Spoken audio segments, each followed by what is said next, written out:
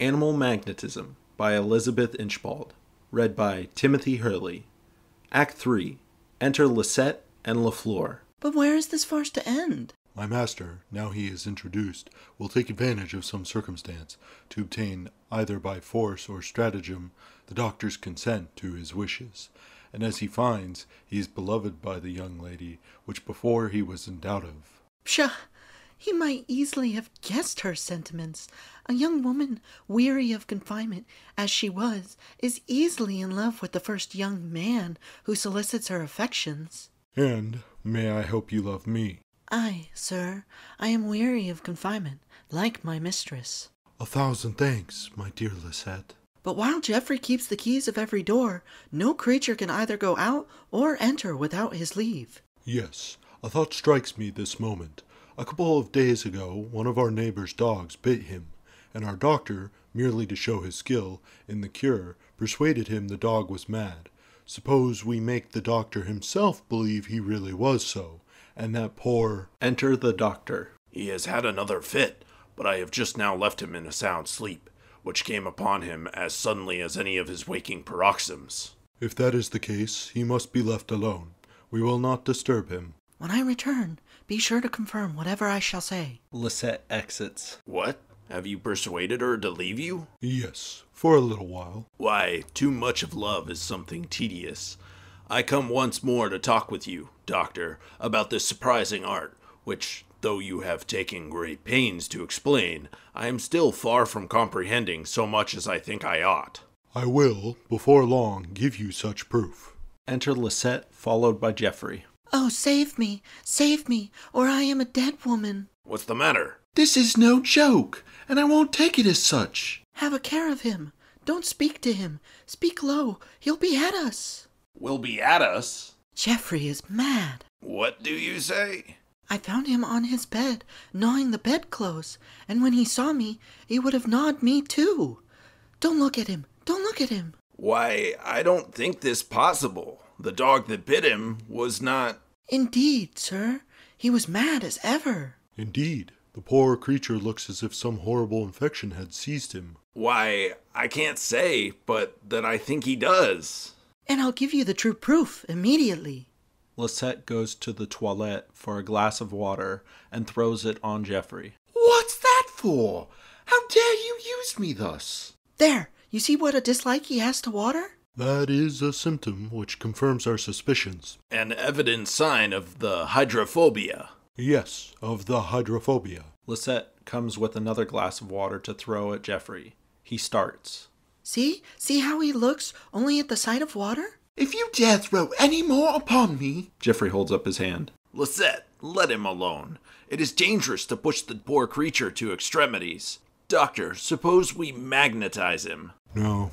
Magnetism, in cases like this, can have no effect. What remedy, then? I know of but one, and that is to smother him. The only thing in the world. And we ought to lose no time if it must be done. What? Smother me? Geoffrey falls on his knees to the doctor. Oh, sir, have pity on me. Don't be frightened. It will be over in 10 minutes. But I had rather not. Ungrateful wretch, do you consider the consequence of living? For shame, Geoffrey! Don't ask such a thing. But since he won't consent with a good grace, we must seize him all three together. Oh, mercy! What will become of me? Run out of the house, and never come back if you would save your life. Geoffrey runs off. He shan't escape. Stop him there! Lafleur exits after Geoffrey. Why, he has run into the streets. What a deal of mischief he may cause. And as I'm alive, he has run away with all the keys in his pocket. But luckily the doors are open. But why does not the doctor come back? Depend upon it, he will not leave him till he has him secured in some safe place where he can do no mischief. Enter Constance. Dear sir, come to the assistance of your patient. He has followed me to my chamber and frightened me out of my senses. I thought he was going to die. Indeed, sir, he is so very ill. I am sure he can't live long. Enter the Marquis, creeping slowly to the couch, as if unable to walk. Oh, doctor, relieve me from this pressure, or I die. I wish my brother physician was returned. Come, sir, lean your head this way. Where is your complaint? Here it lies. The Marquis lays his hand on his stomach. I fear this is the last hour of my life. No, I hope not. The doctor magnetizes the Marquis with his wand, but in a very awkward manner, sometimes with one end and sometimes with the other, uncertain which is the right, and much alarmed. The malady changes its place. Oh, my head. Remove it from my head. Make it descend. The doctor more frightened. Now it fixes on my heart. It sets it on fire. It tears it to pieces. The Marquis rises himself and is totally silent. I wish the doctor would return. My tortures redouble. Vultures gnaw me. Can't you remove them? The doctor attempts again to magnetize. No, my strength fails me. My eyes lose their sight. I die. The Marquis groans, sinks on the couch, and remains motionless. Oh, he's dead. He's dead. He's dead. What will become of us all? He is dead. I am quite shocked at it. But my dear children, don't make such a noise. The neighbors will hear you, and they will say I have killed him with some of my experiments. It was the fatal wand you put upon his heart. Yes, I suppose I directed the fluid the wrong way. But perhaps he is only fainted. Who knows, but we may recover him. I will go find some of my new invented drops, which may perhaps restore him. The doctor feels in his pockets. And that poor, unhappy Geoffrey has taken away the key of my cabinet, where all my drugs are. Break open the locks then. There's no time to lose. And Dr. Mystery not to return. Everything conspires to ruin me. I was loath to receive this patient into my house. My heart foreboded some ill consequences. Dear me, adieu. The doctor exits in great uneasiness. The Marquis rises. If my scheme succeeds, the consequence will be such as you little dream of.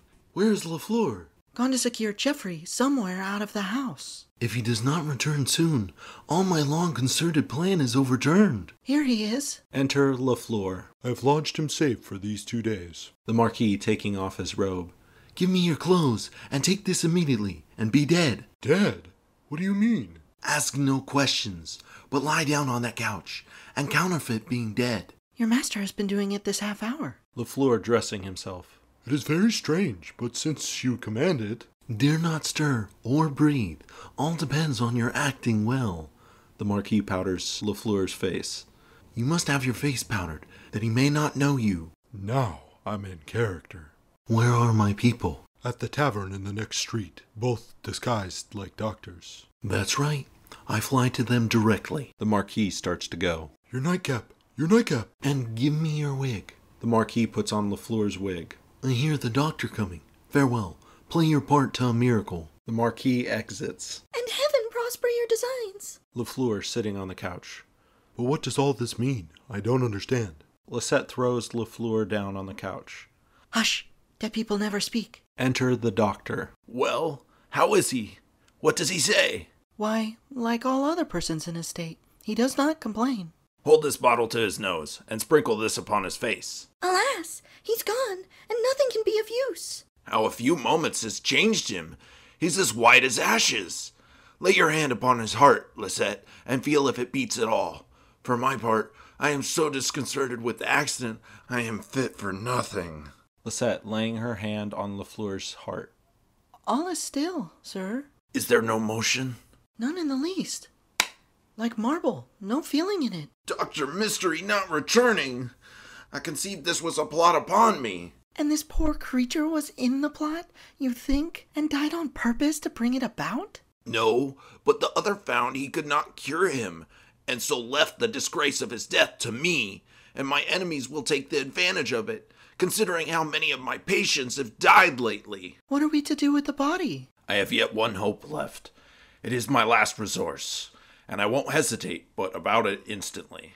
What resource? He is certainly dead, is he not? Certainly. There can be no doubt of that. And do what we will, nothing worse can happen to him. No, certainly not in the world. Well then, I will try an experiment upon him, which I once read, and I have often had a vast mind to try it upon Geoffrey.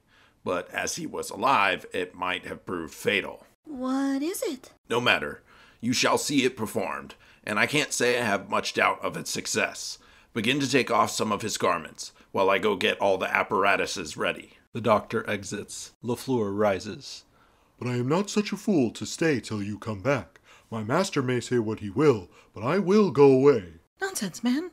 Have not you undertaken to be dead? Come, finish the part with a good grace. Pray do, Lafleur. But what experiments is he going to try upon me?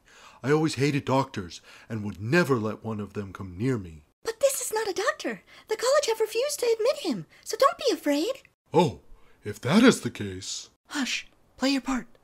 Lisette throws Lafleur down as before. Enter the doctor with a bag of instruments. Lisette, help me with these instruments, and then run and watch that skillet of oil on the fire. And when it boils, bring it hither. But suppose anybody should come in while you are trying the experiment. Right. I'll lock the door.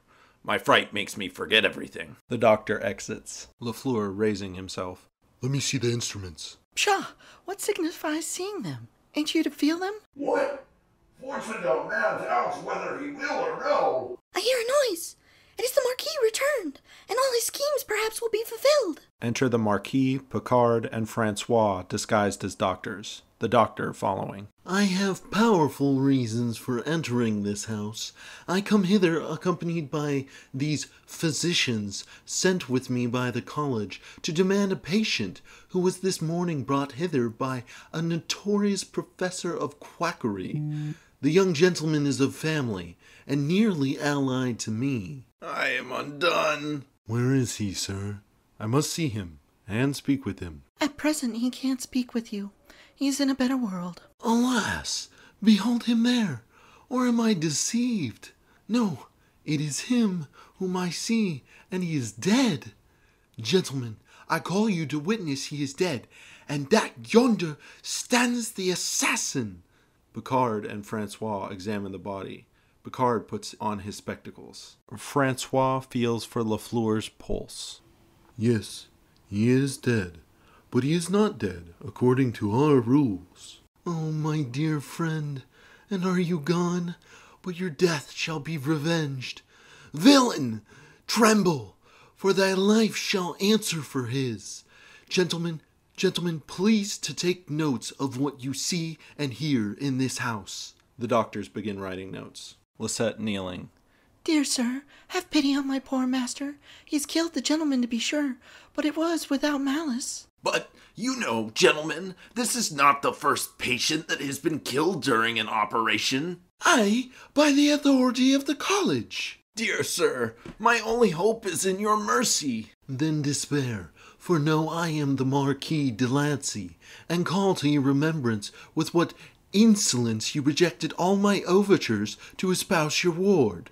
Here is the advantageous contract I repeatedly sent to him, and which he had the arrogance to return to me, without even deigning to look at it. Only deliver me from this trouble, and I will sign it without reading it at all. But will the lady also sign it? No, for how could I wed another, while he is the object of my love? But consider, my dear Constance, that I am old, ugly, jealous, and infirm. Indeed I am. I protest.